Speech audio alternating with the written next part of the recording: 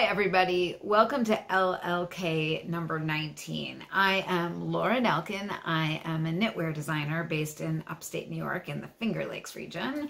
And I am sometimes joined by my alter ego, Lola. Lola's pretty fun. Sometimes she says inappropriate things. I try to keep her in her box, but she'll probably be out once or twice during this log. It's been 2 weeks since I shot a log. Originally, when I started doing these, I was just doing them as the spirit moved me, as I had something to share in my design world or otherwise. And then when the pandemic started, I started doing one every week. And now I think we're all really busy with summer and life, and I really want to keep doing these and enjoying doing them. So I'm going to do them as the spirit moves me, but try to keep doing it regularly. I won't stop doing them by any stretch of the imagination. But sticking to that schedule meant that I wasn't getting other things done that, I have commitments and those things have to happen.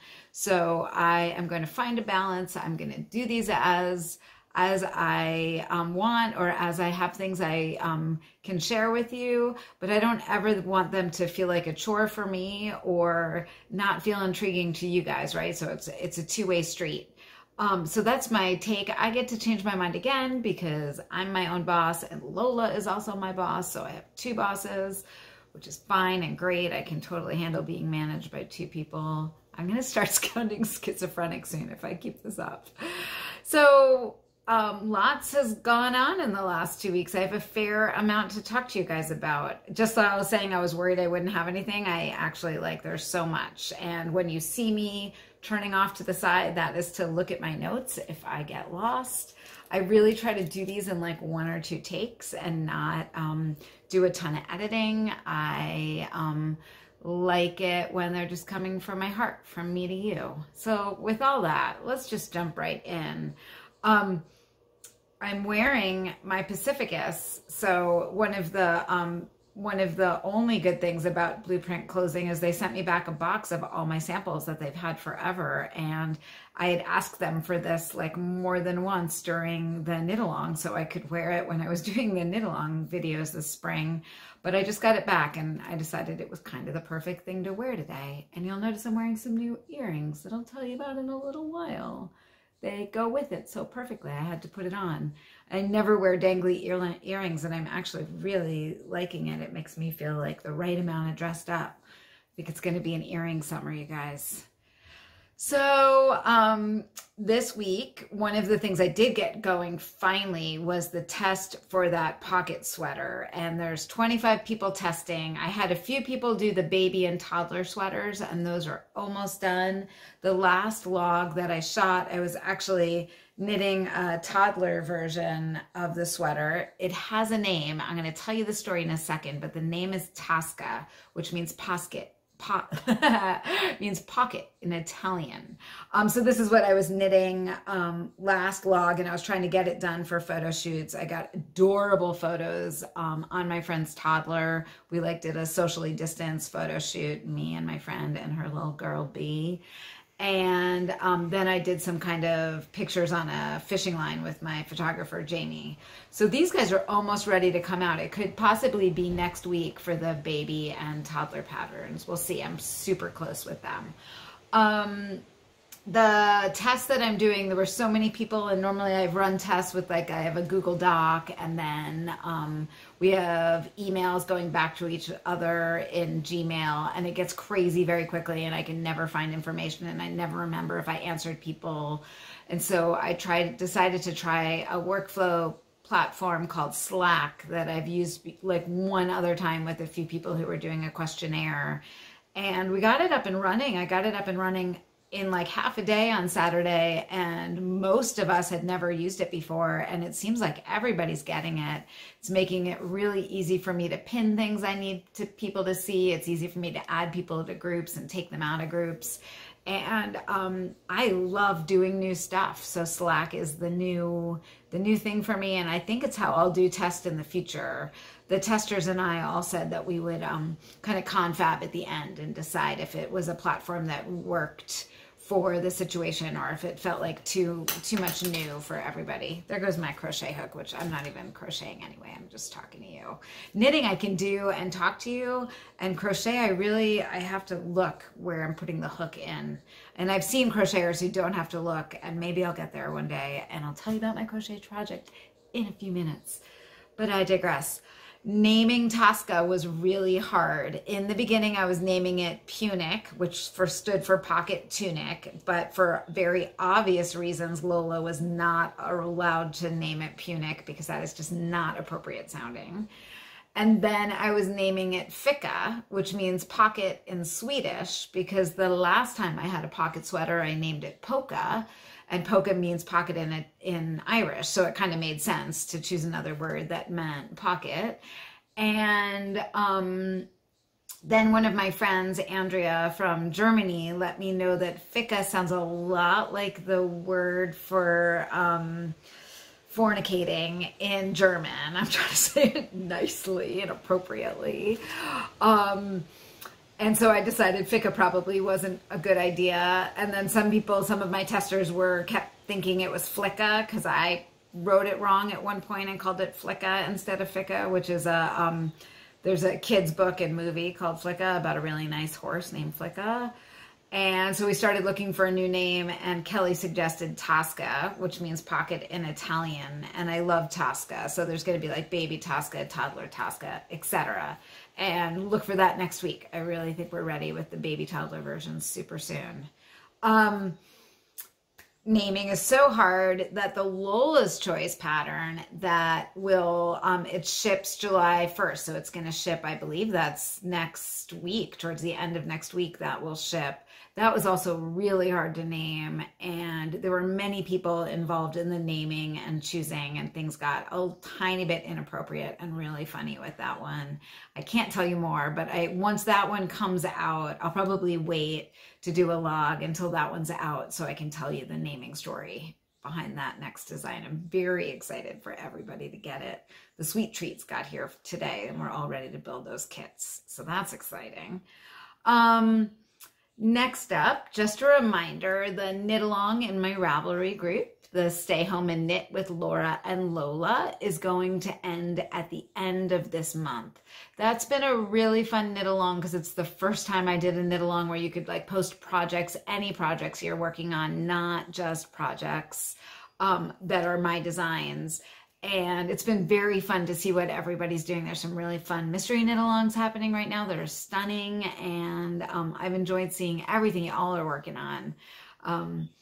There's a prize if you post a photo of anything you're working on within the week, and you win a pattern from my Ravelry store. And then the grand prize, and I'll choose the winner on July 1st, is going to be this really beautiful knitting print from my friends at Planet Love Designs. And I'm just going to put that up right here while I tell you about it.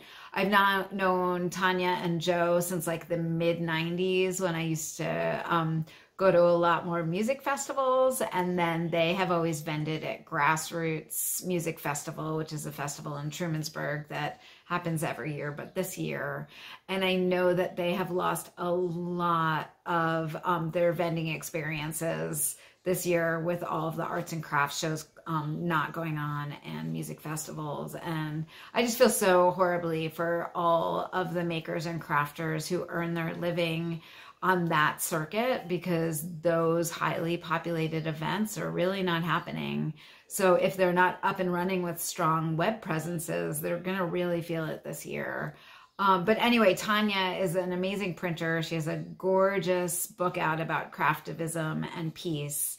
And she did this print called Create that has these hands knitting on it. And I kind of want one. So I decided that that's going to be the prize. I'm going to get one for one of you. Just because I know it's something you don't already have probably. You know, if I could choose another knitting bag or some more yarn, but I feel like we've all got a lot of yarn and a lot of knitting bags right now. And I'm just looking for other related pieces that can be prizes that support people that I know that I want to see survive the next 9, 10, 12 months, whatever this is we're doing right now. We don't know, right? Oh, I wanted to tell you that I'm inside today because it's beautiful out and the heat finally broke, but it's really, really, really hot. No, it's beautiful out and the heat broke and it's so windy that the microphone would not want to be able to do that. Sorry, there's something closed on my thing. So I just wasn't going to sound good if I did that. Let me close that. These little things keep plopping up. Somebody's very excited. I'll tell you guys about that in a second. I'm getting all these messages while I'm filming this. So not today, but another day I'll be back outside again. That's the Stay Home and Knit with Lola Cal. The next knit along coming up in my Ravelry group is going to be a kit along, which means basically any of my kits that you're knitting on or going to knit, you can enter in that knit along. We'll have weekly prizes, probably yarn. I'll go stash diving for you guys. And then we'll have a final prize. I think we'll end it mid-August, that Cal. I haven't quite decided on an end date yet. We've done one of those the last bunch of summers, typically because I'm traveling in the summer and it's an easy knit along for me to run while I'm traveling. But I know there's so many of you that have kits that you've gotten over the last year that it would be good to motivate you to get those finished. So maybe you want more. You never know. And then, you know, there's more coming for N Club and Lola's Choice. So it's a good fun summer knit along because it's small projects that you can get done. To celebrate that, I'm releasing some new kits. So you can see on my ears, I am wearing the Echo earrings.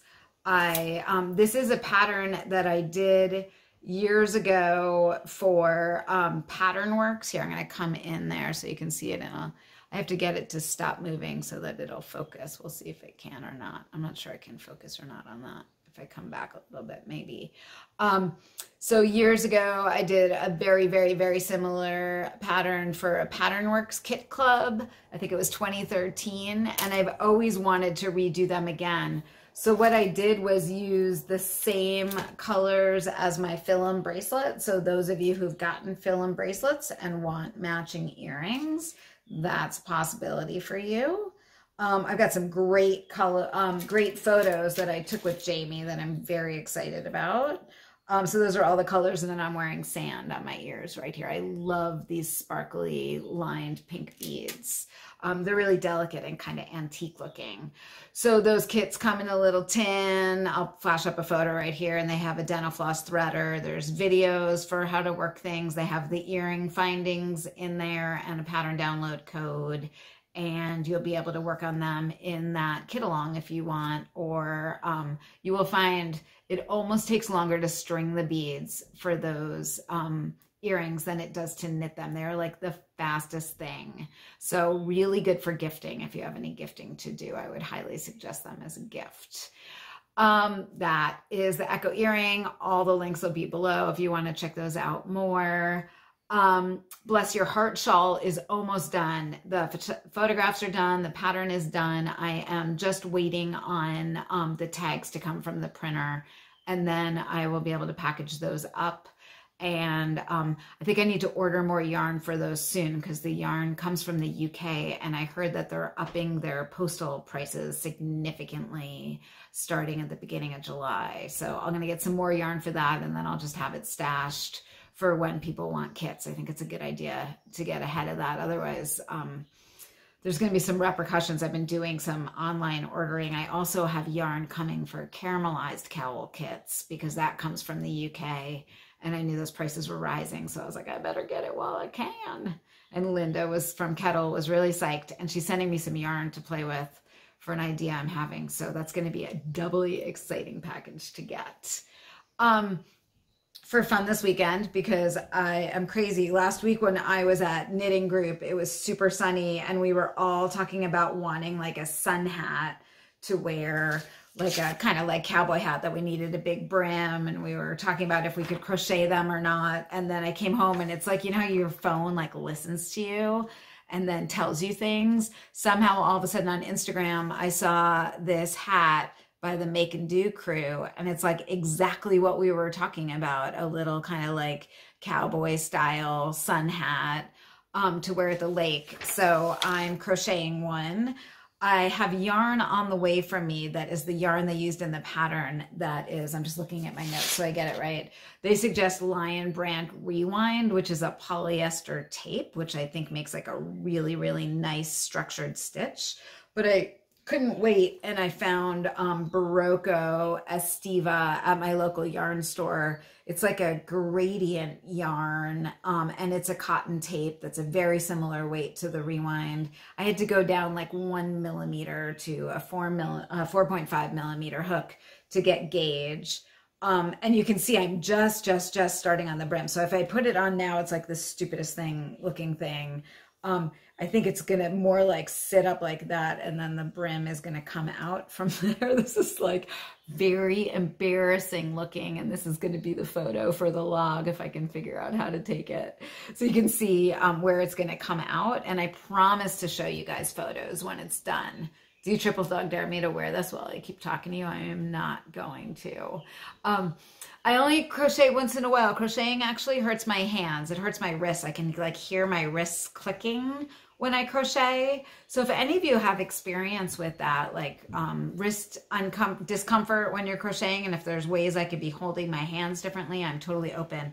But I can literally hear them clicking. I think I'm too big with my crochet motions.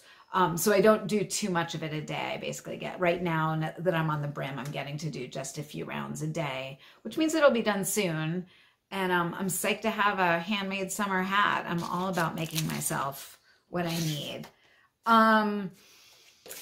Ravelry had a big change last week, and I had asked people what they thought about it on my Facebook page when it first came out, just kind of like letting people know that it was out there. And in the ensuing weeks, it turns out that some people with neurodiversity issues, which I did not know a lot about, are feeling some sensitivities with the site.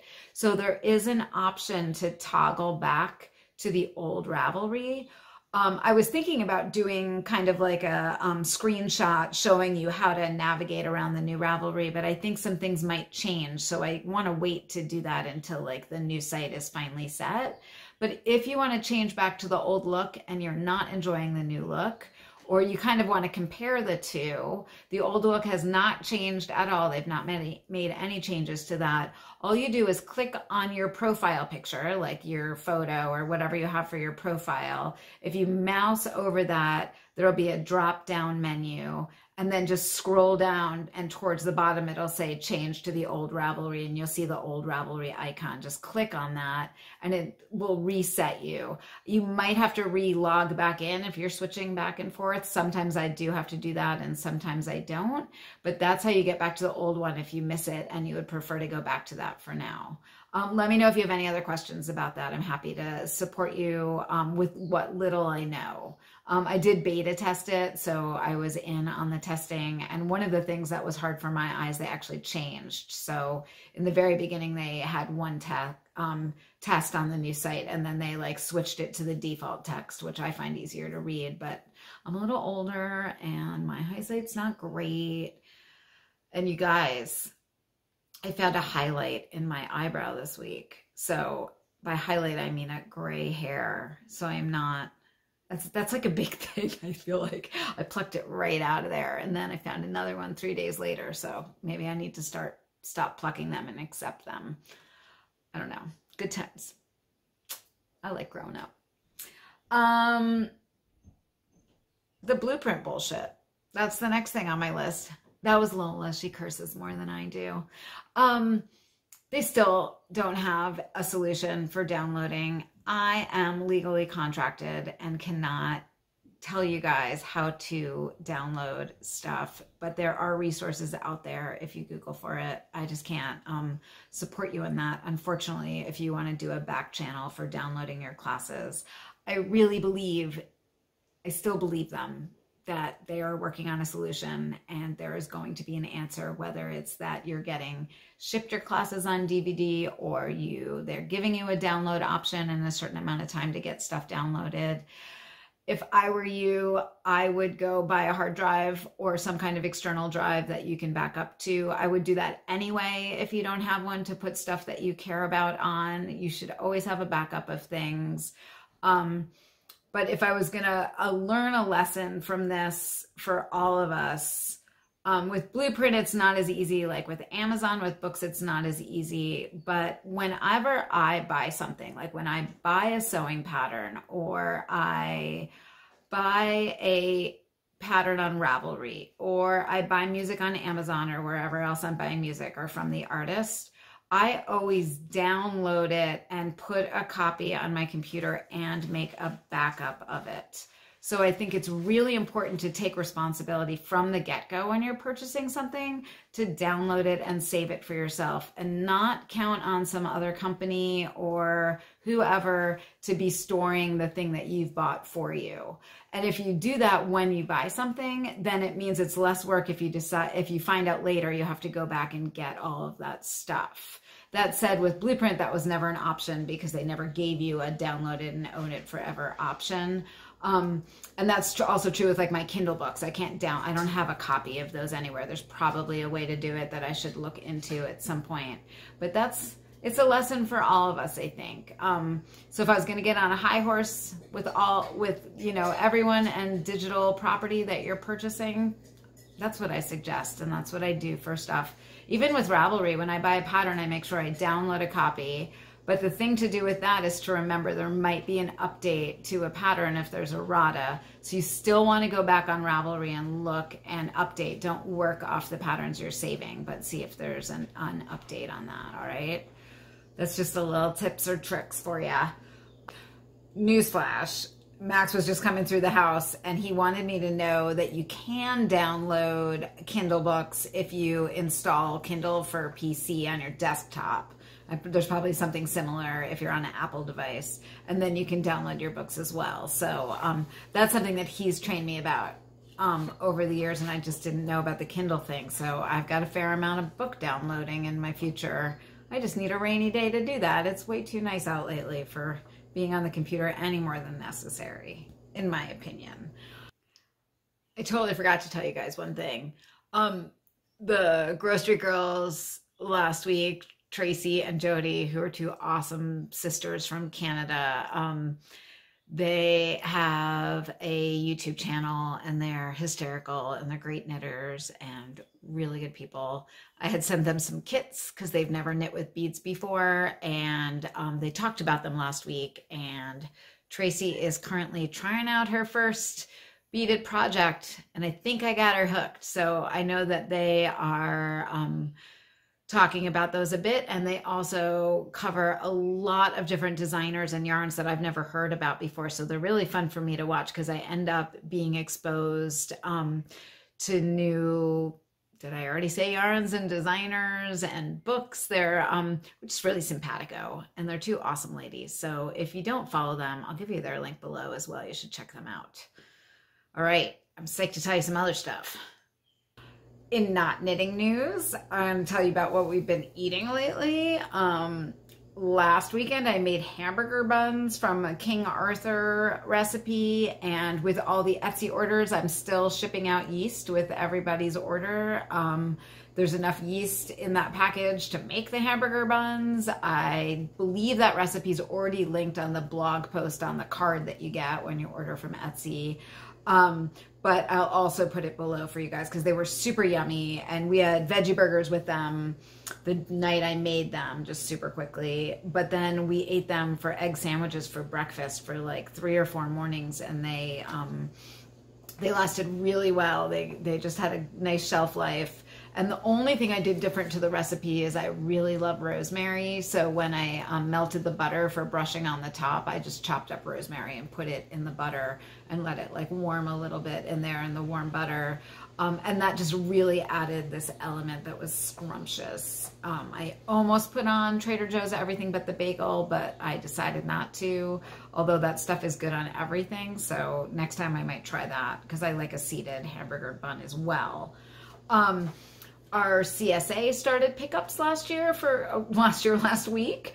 For those of you who don't know what a CSA is, that's community supported agriculture. And we belong to a farm that's like literally that way across our yard and like a few miles. Like we could walk there if there weren't like a few creeks. And I don't even think there's any houses, to tell you the truth. between me and where the farm is. One day I should try and walk that for fun. It would be a hike. I think I'd need a compass or my compass on my phone or something. But we go there once a week and pick up a farm share, and we get a ton of food from them. And this time of year is always so yummy because we've not had a lot of fresh food. And one of the things they grow are these hackerai or hakuri. I've heard them pronounced both ways. Turnips. They're like these little white turnips that are closer to like a apple radish than a turnip. And we eat them raw. I just take slices of them and peel them, and then I like put cheese on them, or I put them in hummus. And if you ever see those at a store or farmer's market, and they'll look like a vegetable you might not have seen before. Some of you might know them, but I only found out about them when I joined the CSA, and they're my favorite thing. And I have like tons in my fridge, and I've been eating them every day, and they're scrumptious, especially when they're cold and it's really hot out. So look for those and tell me what you think if you like them. The other thing they have are a ton of radishes, and their radishes just get bigger and better than the radishes I grow in my raised beds. So I got a ton of radishes, and my savorite thing to do with them, besides clean them and eat them with butter and salt, which is so freaking good, is to saute them in like brown butter on the stove on a hot pan. And I mentioned that to my friend Jill the other day, and she was like, hot radishes? And it's totally a thing. I make them very simple, just like hot butter on a pan on the stove. There's a recipe in the New York Times that has you like braise them in the oven at a high heat and then finish them off with a little butter. I've seen a few other recipes that are more finicky than what I do.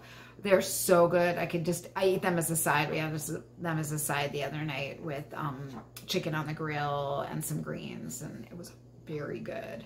And we had fresh kale salad, like massage kale salad with kale from the farm. And I am happy when the farm is back in season, because it's a lot of work going to do the pickup and then bringing everything home and cleaning it and prepping it, but it's so worth it to just have a fridge full of fresh food.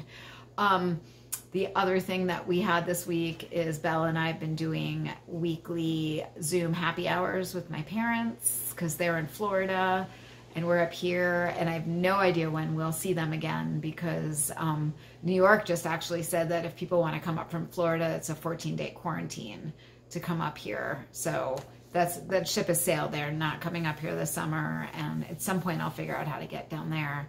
But in the meantime, we have weekly happy hours, and Belle and I are starting to get a little creative with our drinks for the happy hours. So this week we had fresh local strawberries and mint that I muddled in the bottom of a glass, and then we poured Prosecco over that, and it was very, very, very good.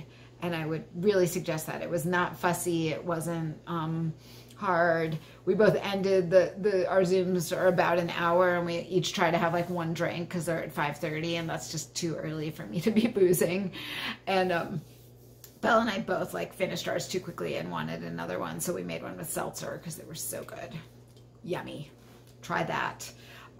Book-wise, I'm finally reading again. That was a long stretch of not reading so much, and I am almost done, very, very close to being done with The Vanishing Half, which I told you guys about last time. That is a novel by Britt Bennett that just came out.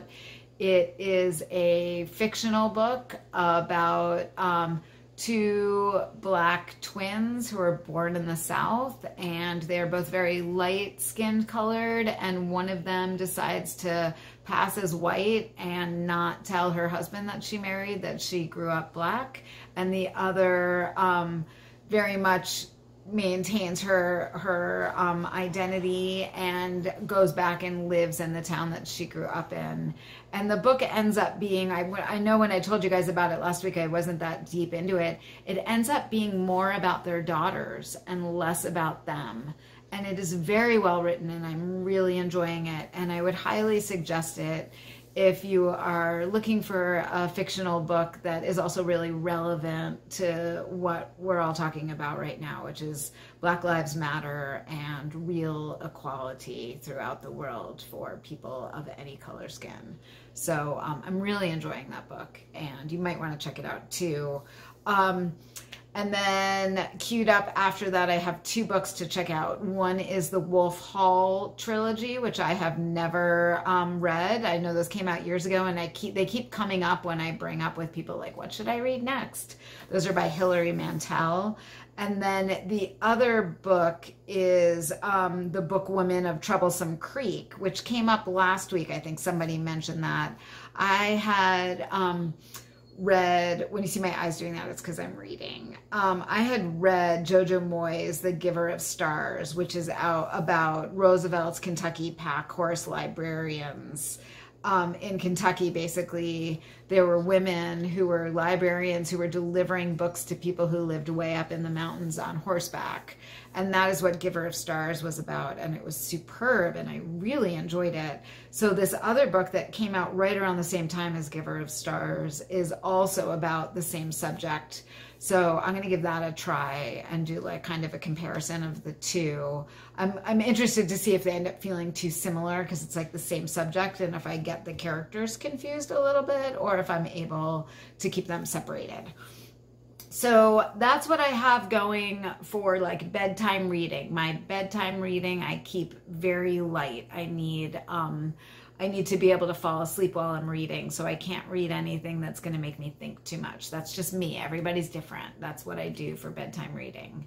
On audiobook, I am still slowly listening to How to Be an Anti-Racist by, I don't want to get his name wrong, by Ibram X. Kendi. And I'm listening to it slowly for 2 reasons. One, because his voice is very soothing to me, and I tend to space out and start thinking and then I realize I'm not listening to him. And 2, because I want to be concretely understanding his statements and thinking about them, and not kind of like glossing over them and speeding through the book. So that's a long listen to me. And in conjunction with that, I've been listening to he's kind of been doing the podcast circuit lately. So Brene Brown has a great podcast with him. I just listened to one with Dax Shepherd. I had never listened to the Armchair Expert with Dax Shepherd and his friend Monica Padman, and I'm really enjoying that. So I have that queued up now to listen to. And then I also sometimes listen to when I need to just space out and get stuff done in the studio when I'm building kits. I love My Favorite Murder. Do you guys know My Favorite Murder? It's a murder podcast, and the women who do it are hysterical. And it's kind of like, I tend to let those pile up. Like I'll listen to it and binge listen, and then I'll forget about it for a few weeks, and then they pile up and I'll binge listen again. So I've had a little binge going for that. And then watching, I haven't been too all over the place with watching. I watched 13th, which I told you about last time. And that is directed by Ava Duvernay. Duvernay, I think that's pronounced right. And that's on Netflix. And then I watched Just Mercy on Amazon this week, which was superb, and I highly suggest that. It's free right now on Amazon. Go watch that if you haven't watched it. I really, it opened my eyes up to, in a way, like things I knew, but I didn't quite get the magnitude of how many people on death row are of color and falsely accused and unable to clear their names because they don't have good representation. And it's a very well done movie that is quite accurate about the times. I also have Selma queued up. That's also another Ava Duvernay. I know I'm saying her name wrong. I'm really sorry. I should like listen right before I do these so I don't sound like a freaking asshole. I also, when I was researching Ava, I just won't say her last name and then I'll sound better. A show came up called Queen Sugar that I'm quite intrigued by, and I want to watch that as well. I'm linking these all below. And then my friend brought up Spike Lee's Do the Right Thing the other day, and I haven't watched that in a long, long time, so that is going to be a rewatch. And then the other thing that I've done as I'm exploring my own anti-racism work, and I'm not trying to like push this on you guys because we're all in different places with it, but I've been finding things on YouTube that I'm really enjoying that are not long. They're like 10, 15 minutes, 20 minutes. Sometimes they're a half hour, a little longer, a little shorter. And what I've done is start an anti-racism playlist like things that I found on that topic on YouTube. So on my YouTube channel, one of the tabs that you can check out is called playlists. And I've just been like, I have a face mask playlist that I don't think I ever told you guys about. And I add to that when I find face mask videos that I like. And now I've started an anti-racism playlist. And there's some interesting stuff in there. Not all of it that I love, but I think it's all good watches. One of the things I really loved was Oprah did a Where Do We Go From Here series with a bunch of different speakers on that. And I've watched the first one. I haven't quite watched the second one yet. But basically when I have stuff in my queue that I want to watch, I'm putting in there so I can find it again. There is also a sports star, and you guys know that I am not a sports ball player by any stretch of the imagination, and his name is Emmanuel Acho. I really don't know if he's a basketball player or a football player or what. I'm going to guess football because he looks pretty buff. I could be so wrong. He could be a hockey player or a baseball player. But he has a show that he just started on YouTube called, I didn't write down the name. Oh, it's called Uncomfortable Conversations with a Black Man. And basically the first one, he kind of explains what he's going to be doing in his uncomfortable conversations. And then that's like the preview for it. And then the first one he does is with Matthew McConaughey. And the second one that he does is with Chip, and I always forget Chip's wife's name, Gaines, the couple from Waco that have that home show that I've never watched before. And all their kids, which is really cute. And what I will say about that show is it is really palatable. I don't actually think it's very uncomfortable at all. I think it's a tiny bit whitewashed and not challenging. It didn't make me feel uncomfortable. I wasn't cringeworthy. I felt pretty good about myself afterwards. And I'm not sure that's the work for me right now. I have listened to more women who are knitters on Instagram of color who have really strong messages and are challenge me in ways that make me feel like, oh, I don't want to listen to her anymore. She's not making me feel so good. And it is not about me. And so some of those women I'm really enjoying right now are Gigi Makes It. Marissa Maid has been really killing it with some content that I find to be strong and powerful, and her voice is really unique. But I'll link some people below to just kind of round that out a little bit. I didn't think I was going to go off so long about that. I promised to tell you about the blueprint crap. Once we know more, I will keep you in the loop about everything going on. I am super excited for this little pocket tunic. Sorry, it's got a name, Tasca. I gotta get the name rolling because I've been calling it Punic for the last 3 months and it's just not appropriate. So Tasca, almost ready. Earrings in the Etsy shop, and come knit with us in the Ravelry group. We're lots of fun and we love having you there, okay? Oh, and don't forget to subscribe. I always forget to tell you that. Just click on the button before, and if you click the little bell, then you get email alerts when another one of these things comes out. And I appreciate you, and this is the world's longest ending ever. Thank you.